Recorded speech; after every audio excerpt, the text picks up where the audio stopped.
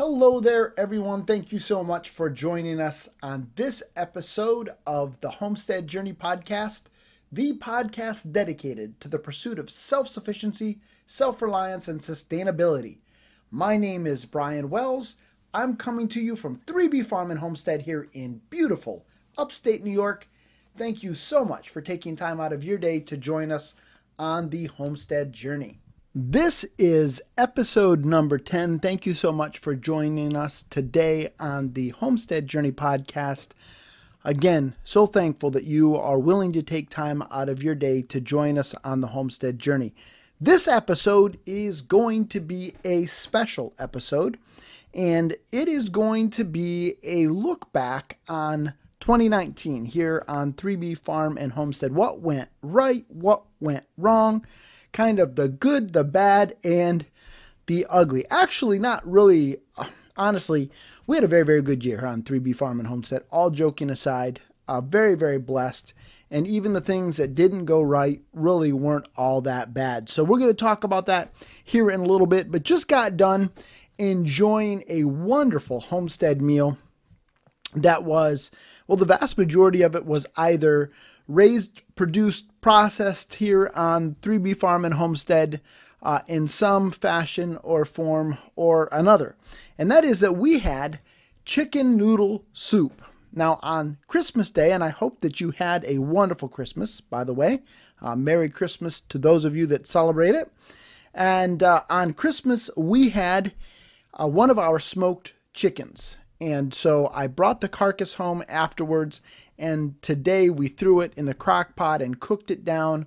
And then when I got home from work, I fished out the bones, opened up another can of canned chicken that we canned this fall, and put that in there. Threw in a couple of pints of the broth that we canned up this fall, and then chopped up some carrots that we had frozen. Now, we didn't grow those carrots, but we did buy them from a farm. We canned some, we froze some. So I chopped up some of those carrots, put them in there. Really, the only thing that wasn't somehow processed on our farm or grown here on our farm was the spaghetti noodles that I put in there. But my goodness, folks, you talk about a rich, delicious, I mean, it just blows Campbell's chicken noodle soup right out of the water. I'm not going to lie. It was awesome and very, very satisfying. To me, that's one of, as I've shared with you before, to me, there's just something so satisfying about sitting down to a meal. And when you look at that plate and, or in this case, the bowl, so much of the food that was on there, we had a hand in somehow producing, and it's just very, very satisfying. And it tastes great to boot. So just got done with that, and so now we are ready to jump in here and talk about 2019, and then we're also going to take a look back at this decade. We are coming to the end of the 2010s. Can you believe that? Unbelievable. Time just marches on and waits for no man or woman, and here we are getting ready to close out a decade and looking forward to the 2020s, and so on this episode, we're going to kind of take a look back at 2019 and then really take a look at the 2010s. So let's jump right into it. Again, this is a very special episode, so we are only going to have this segment on this episode, not going to do the homestead happenings, not going to be doing the charting the course or the homestead hacks this time around. It's just going to be kind of this look back and lessons learned. So in 2019, I started out, if you visit our YouTube channel, and the link to that is in the show notes, in 2019, in March, I put out a video with kind of some major goals that we had for the homestead this year. And in that video, I actually went back and watched it again this week. And in that video, I had 4 major goals for this year. And then one, we'll call it a minor goal. It wasn't that big of a deal, but we'll call it a minor goal. So the 4 major goals that we had, first of all, was to build a Carolina carport for our tractors and other implements. Second major goal was to build a mobile chicken tractor. so that we can move our laying hens around our property. The third major goal was to add more raised beds to our garden area. And our fourth major goal was to build a greenhouse.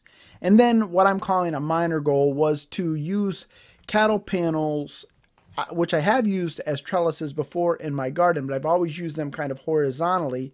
What I wanted to try doing was kind of the hooped approach that I've seen on many different YouTube channels and in different gardens, where you can kind of grow your crops over your head, and it's supposed to make for easier picking of whatever crop it is, whether it's beans, cucumbers.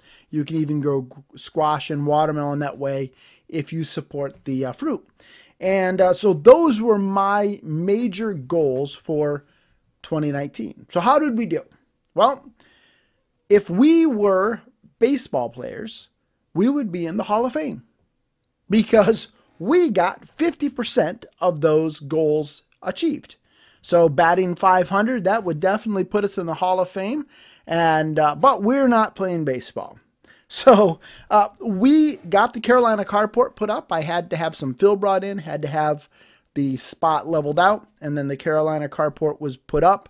And I'm very, very happy with that. In the future, the plan is to enclose it and kind of turn it into a bit of a barn. But right now, it is working out very well as a place to park our tractors and other implements out of the weather.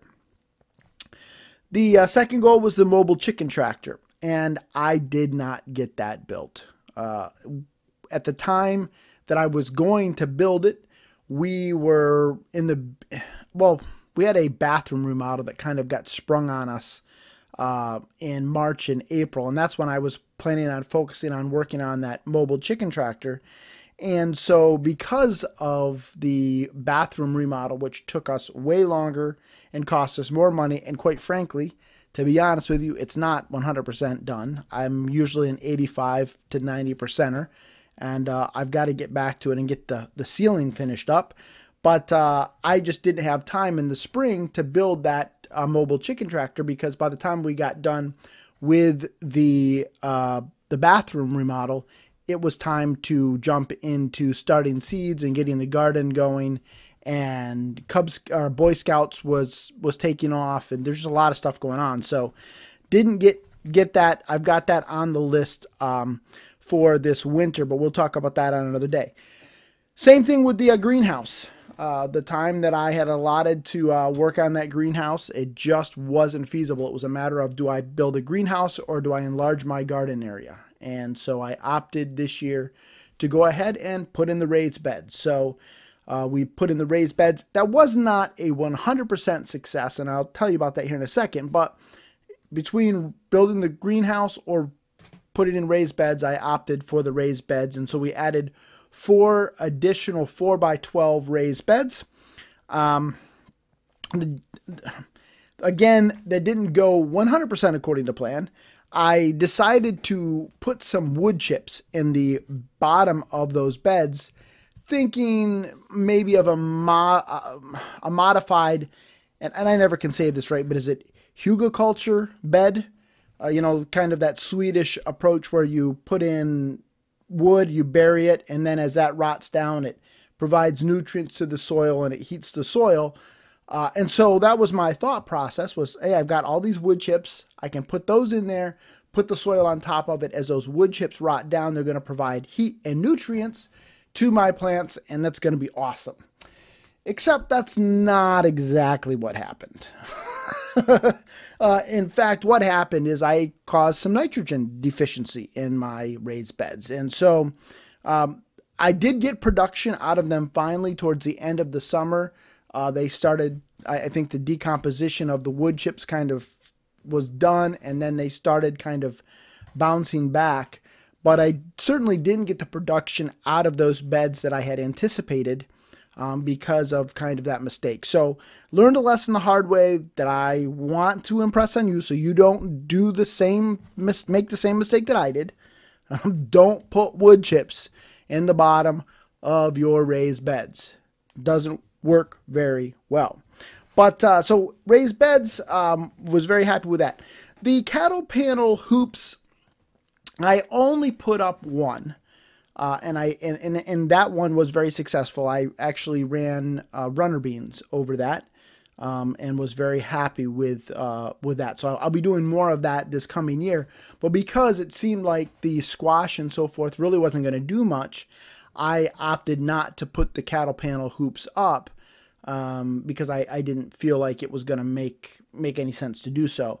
Hindsight being what it is, I probably should have gone ahead and done that, because some of the squash did in fact run and created some other problems, and was kind of running out of the bed and into the aisles and so forth, into the rows. So next year, definitely I will be doing the cattle panel hoops as a way of kind of doing some vertical gardening, so to speak. But overall, I mean, basically it was a 50, I batted 500 this year. And so I'm very happy with that. And the two that I didn't get to, the mobile chicken tractor and the greenhouse, there were extenuating circumstances that kind of kept me from being able to do those. And so I've got them on the list potentially for this year as we think about goals for 2020.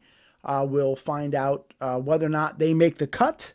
But that is certainly a possibility, shall we say, that we will be putting in a greenhouse and building a mobile chicken tractor this year. But beyond those major goals, we had some other things that we attempted this year here on 3B Farm and Homestead. Some things went very well, some things not so well. So the first big thing that we tried this year was we tried making some soap, using the lard from our American Guinea Hogs. And overall, that went well. I made two different batches. I made one that was a straight lard soap, one that was a lard and coconut oil. And people seemed to like the coconut oil soap better. I didn't follow up on my test cases, my test subjects, the people that I gave the soap to. I didn't follow up with them as well as I should have, but a couple of them did give me feedback, and that was kind of the takeaway that they had, was that the lard soap with the coconut oil lathered better, performed better. So I'm going to be doing some more of that probably this winter. But I didn't do as much of it as I'd hoped to do, to be honest. I wanted to do a little bit more soaping this year, and certainly didn't get as much done as I wanted. Next big thing that we did this year is we tried turkeys for the first time on our homestead. And overall, it was successful. We started out, I think, with 6 turkeys. Only 3 of them survived to maturity, which, again, batting 500, so I guess in baseball terms, so very successful, Hall of Fame statistics. Well, I learned some things along the way, even with the losses. One of them I lost to predators, and a couple other ones just seemed to have heart attacks. They seemed okay one day, and then boom, they were dead the next. So not totally sure what took place there. But overall, I was very happy with raising the turkeys. And now I think we're going to continue to raise turkeys. It's just a matter of determining what breed we're going to settle on. I did the broad-breasted whites the first time around just because they're cheaper. And I figured if I was going to screw it up, it wasn't going to cost me a whole lot of money. And so that's what we did. This year, we also added geese. Again, mixed reviews on that.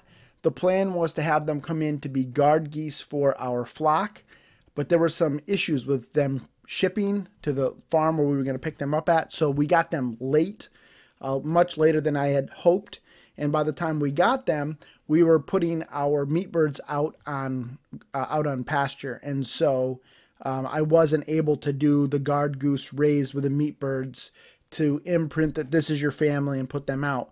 So these geese that I have now have all been raised together, and we've enjoyed them. They're a lot of fun, but I'm not sure now whether or not I'm going to be able to separate them and use them as guard animals for other, for the chickens and so forth. So if you have any kind of knowledge on that, I'd love to hear from you, whether or not you've ever done anything like that. Send me an email, TheHomesteadJourneyPodcast@gmail.com, or find us on Facebook and send me a message. I'd love to get your feedback on that. This year we also got ducks again. Now, this wasn't our first time getting ducks. We had ducks for the first time back in, I'm thinking it was 2015, 2014, somewhere in that time frame. My son got them through the fair. He got them for free, and that was a big fiasco.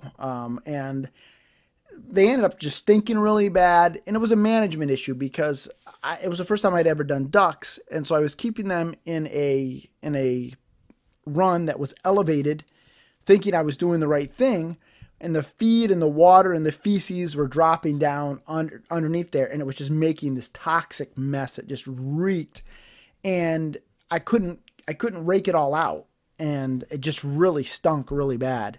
And so eventually I just had enough of it, and I got rid of the ducks. But this year, after doing some more reading, some more research into ducks, I decided I wanted to try it again. And it has been much more successful this year, and I think in part it's because of our management style. And so not 100% sure what I'm going to do with them. I didn't really have any great grand plan for the ducks. We don't really care for their eggs. They're great for baking, but for eating, we don't really care for them. My wife and son like smoked duck, but not regular duck. And these ducks that I have now, I've kind of let get too big because of the pin feather things. Ducks are a bit of a pain to pluck. I did get some more, or my son got some more this year through the fair, which we raised out, and then we took and had them processed and had some of them smoked and loved that. So that was a big success. This year, we also changed our approach to meat birds. So we've not been doing meat birds very long, only for a couple of years. But I was doing 25 in the spring and then 25 in the fall. This year, I just did them in the spring. And I think that's going to be the way I do it from now on. And the reason being is that in the fall, because of how our local fair falls, our county fair falls, I have to be getting the chicks around that same time frame in order to get them processed before it gets too cold. And we're so busy and involved with the fair that it really it's just one more thing that we really don't need. And then the weather is so unreliable in the fall. I think doing it in the spring is going to work out better for us.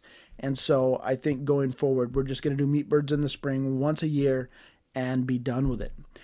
Another major thing that we did this year, I shouldn't say major thing, but it was a new thing for us, and that is that we put a roadside vegetable stand out. Now, we've been selling eggs out by the roadside, for, I don't know, 4 or 5 years. I think, well, maybe not that long. Well, about 4 seasons, I guess. I guess we started doing it in 2016. And this year we put the vegetable stand out there, and it wasn't as successful as I had hoped. We had some issues with the zucchini and the summer squash, which I had hoped to sell a lot of that, and I struggled to grow any of that. I had some issues growing cucumbers, and I thought those would do well out there. The tomatoes didn't sell as well as I had hoped. The lettuce didn't sell at all. So got some tweaking to do with that. But we did sell some vegetables. And so overall that was, I wouldn't call it a success. I wouldn't call it an utter failure.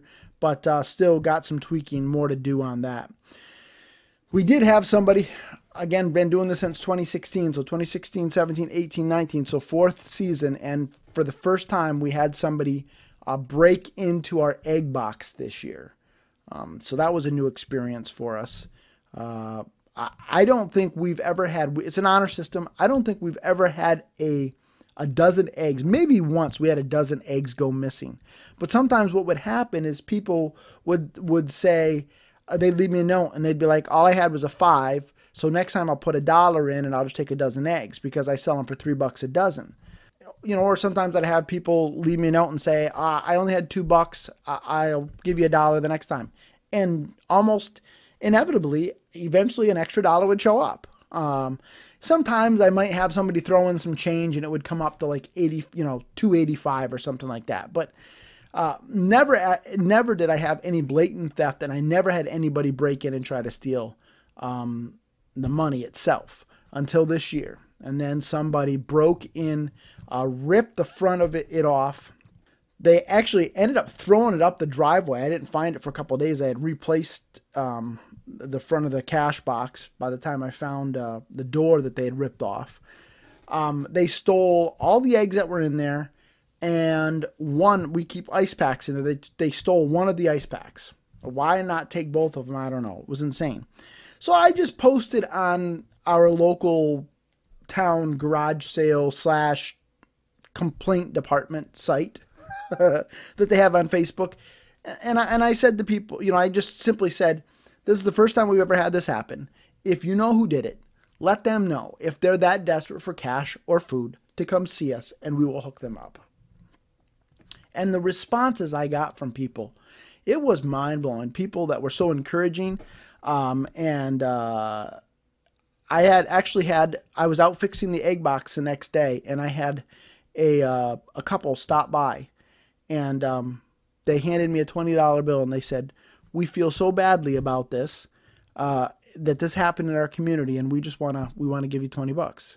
And it was not for me, it was for my son. The sales of the eggs and the vegetables this summer were going to my son to help fund his scouting activities. But that kind of response just absolutely blew me away. It was amazing. And so anyhow, we had that happen this year.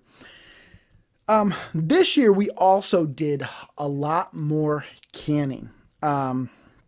We canned beef for the first time, carrots for the first time, peach jam for the first time, as well as the normal stuff that we usually do.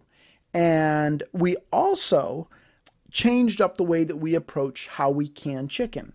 So the last couple of years we've been canning chicken. I've been cooking it down, deboning it, and then canning the chicken like that. But this year, what I did instead, because of some things I'd seen on some YouTube videos, in particular from the Pratt family homestead, I raw packed it. And you talk about taking a chore and cutting it by 2/3.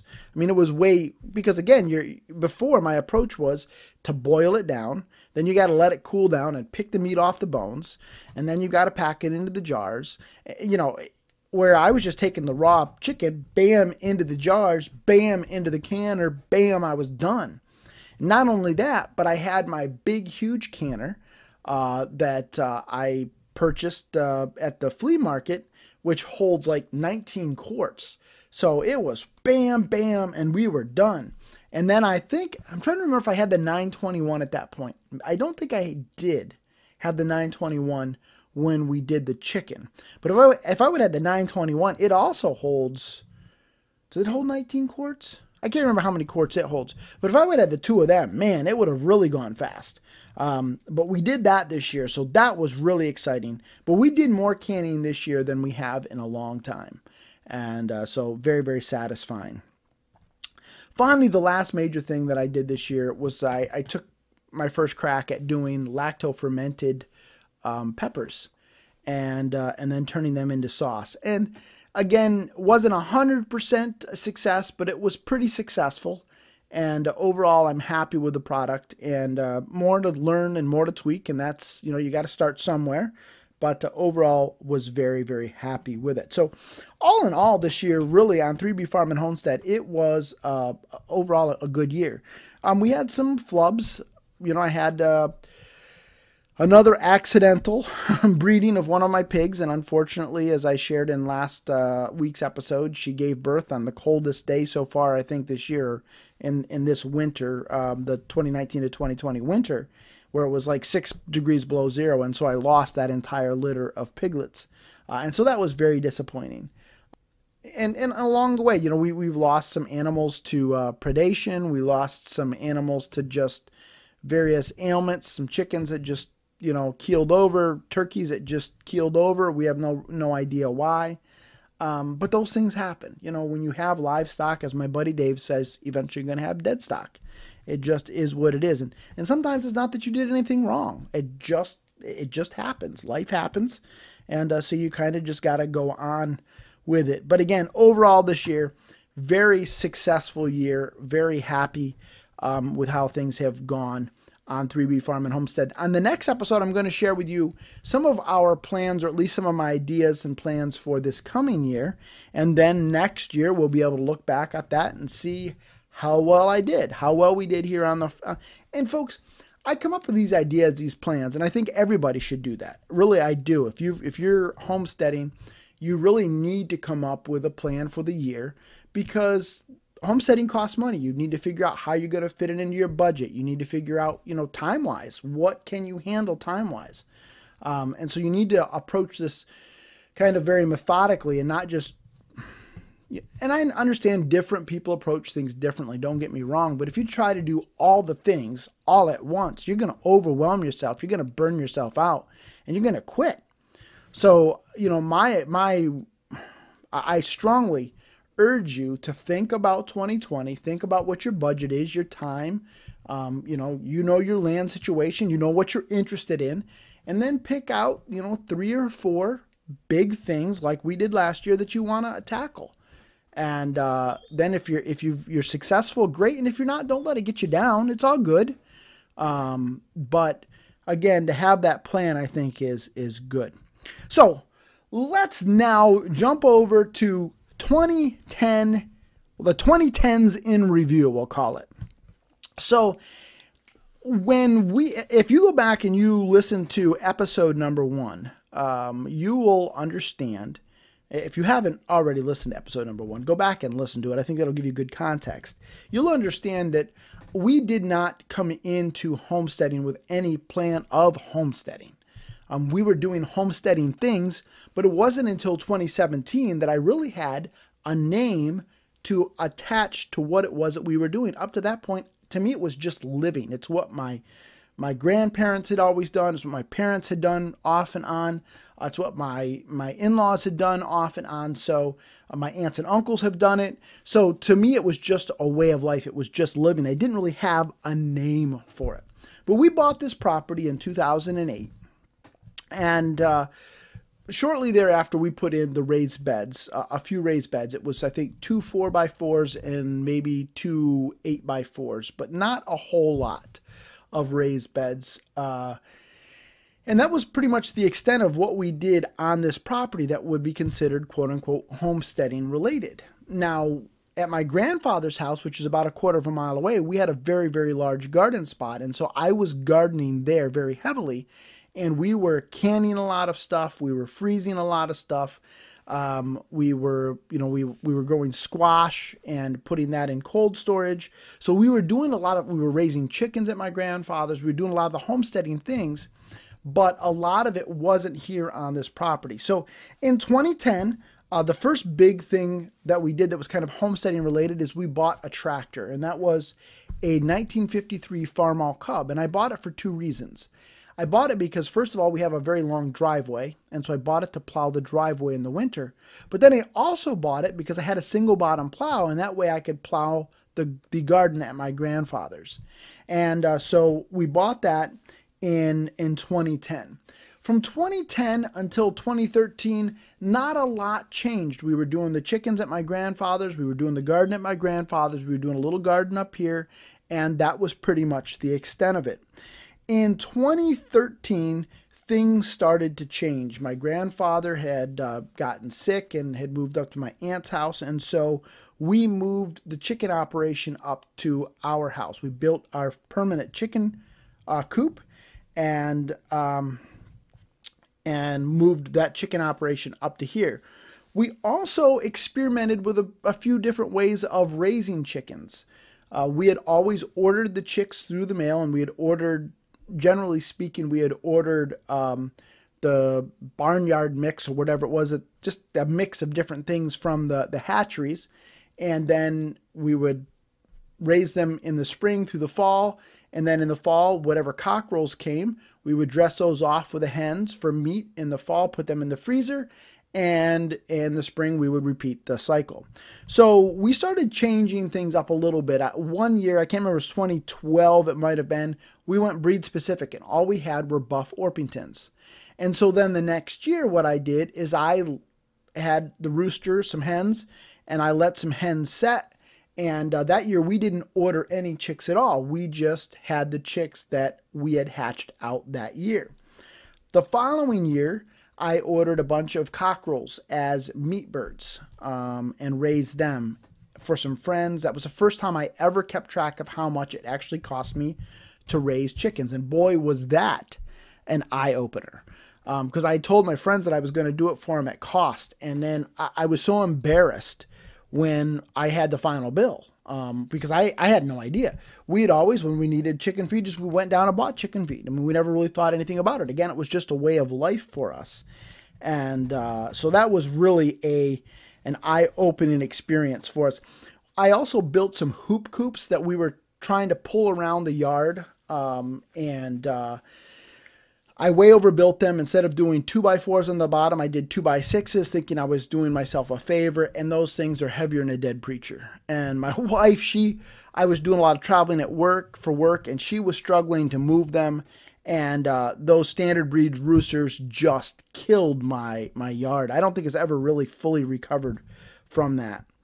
Anyhow, in 2015, we got rabbits. And that was not by design. My dad dropped off 3 rabbits that we were supposed to watch for 10 days. He didn't come back and get them for 10 months. And in that time, we learned a lot about bunny math. At one point, I can't remember, we had, I don't even remember, it was 40, 50 bunny. It was crazy. We learned a lot about bunny math that year.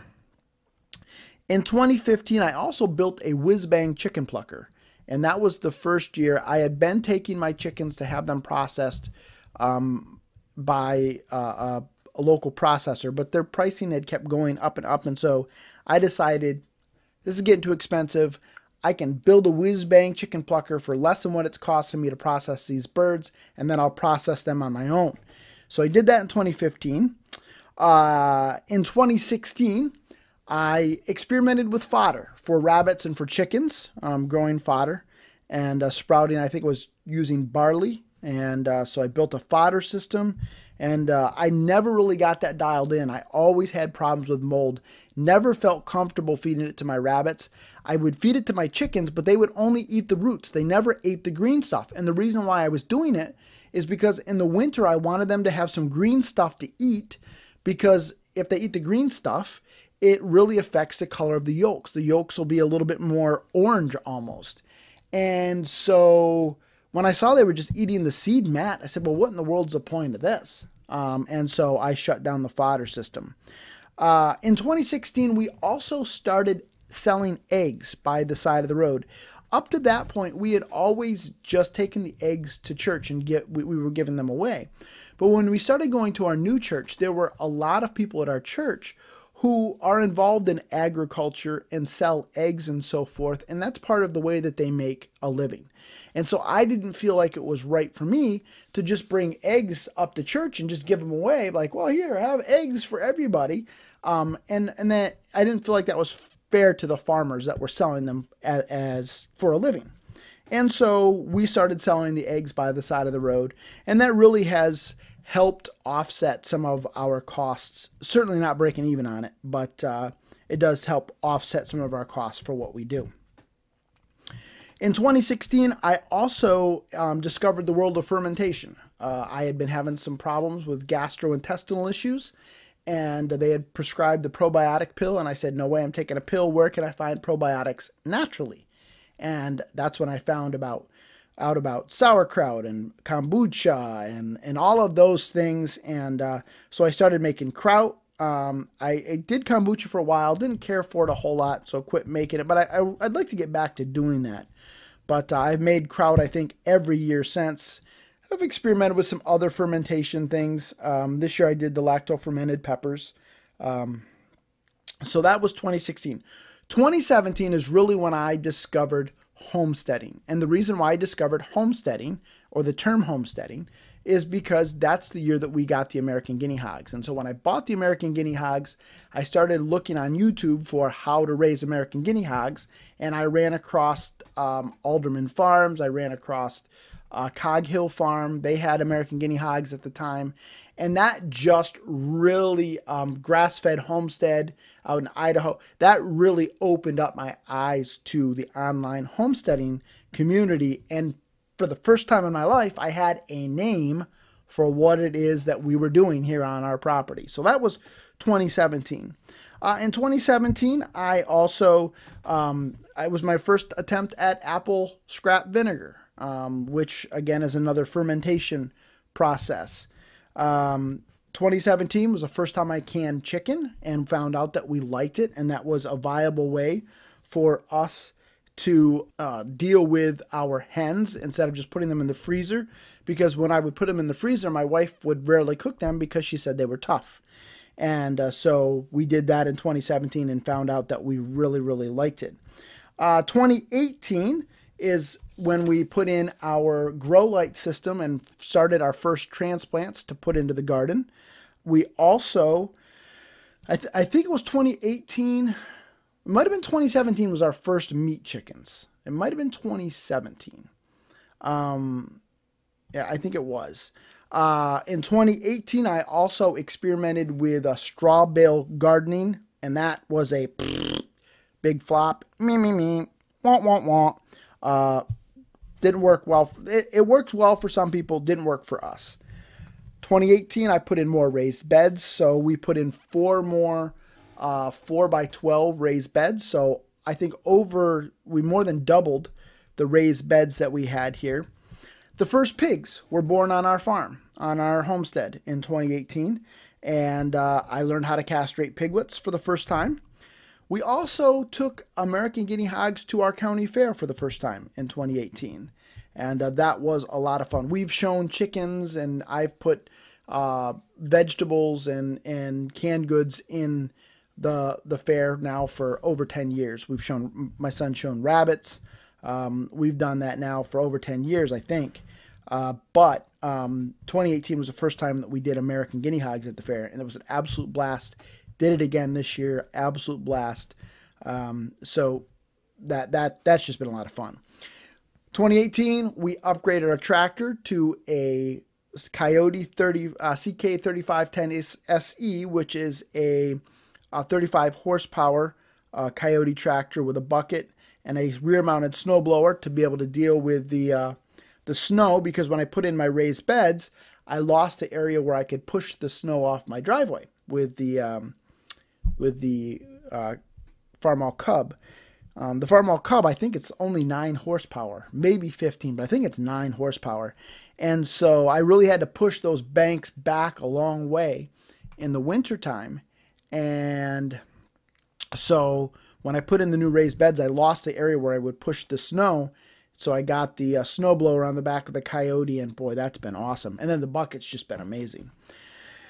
2018, we processed our first pig ever on the homestead. My dad and I processed one, and we had the ribs smoked for Christmas, and we took the shoulders down to my father-in-law, and he boned them out, and we had those for New Year's last year.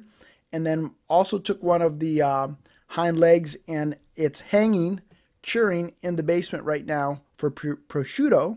I want to do that again this year, but I just kind of ran out of time. But hopefully we will get some more prosciutto hanging in the basement. And then 2018 was also the first time I ever rendered lard from our American Guinea Hogs. So that was a new thing to us. And now I've done that several times since then. But that was a new skill for us to learn. So, man, it's just amazing to me when I look back over 2019, as we did at the first part of this episode, and then I look back over the 2010s, shall we say. It reminds me of, was it the Virginia Slim commercial, "You've Come a Long Way, Baby"? But it's just amazing to me how much our farm, our homestead has grown in the last year, but in the last 10 years, and how much we've grown, and how, the skills that we've acquired in the last 10 years. It's just, when you stop and you kind of pause and you reflect back, it's amazing, and it's very satisfying. And who knows what the next 10 years have, but man, I'm enjoying this. And I hope that this will encourage you. Your journey is going to be different than ours. And there may be things on this list that I've shared that are things that you are interested in trying, and there may be things on this list that you have no interest in trying, and there may be other things that I didn't mention that you are excited to try, and it's all good. Everybody's homestead journey is going to be different, and that's okay, and that's the way it should be.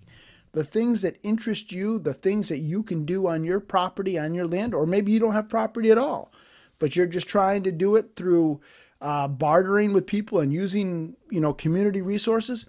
Your journey is going to be different than mine, and the things that you find interesting in are going to be different than things that I find interesting, and it's all good. And we can encourage one another. This isn't a competition. The things that you find important are important to you, and that's awesome. And my goal with this podcast is to encourage you to keep on the journey, to keep journeying towards self-sufficiency, self-reliance, and sustainability, however that takes shape in your life. And I'm going to keep doing the same thing here. I'm going to keep journeying towards self-sufficiency, self-reliance, and sustainability. We haven't arrived, folks. There's a ton of stuff that we can do better. There's a ton of stuff that we can do differently. And it's not going to happen overnight. I mean, a lot of you, when I look back over this list here from, 10 years of homesteading, although for the first, 7 of it, I didn't really realize what I was doing, that it was homesteading. But when I look back over this, it's just absolutely mind-blowing to me. And it's exciting to me. And again, it's something that's very, very satisfying. So I hope you found this episode interesting, and I'm looking forward to next week's episode when we talk about some of our plans for 2020 and some of the things that I'm thinking about doing. And then it's going to be really cool at the end of 2020 when we take a look back and we say, okay, how well did we do on the first year of the 2020s? All right, everybody. Thanks so much again for joining us on the Homestead Journey Podcast. My name is Brian. This is 3B Farm and Homestead here in beautiful upstate New York. Have a blessed day and have an awesome new year. If you've enjoyed what you've heard, or even if you haven't enjoyed what you've heard, I'd love to hear from you. You can reach me at TheHomesteadJourneyPodcast@gmail.com or pop on over to our Facebook page, facebook.com/TheHomesteadJourneyPodcast. And if you haven't already, I'd really appreciate it if you'd leave us a review on your favorite podcasting platform, and also share it with other people that you think might enjoy what we're doing and might be encouraged on their homestead journey. Until next time, everybody, keep up the good work.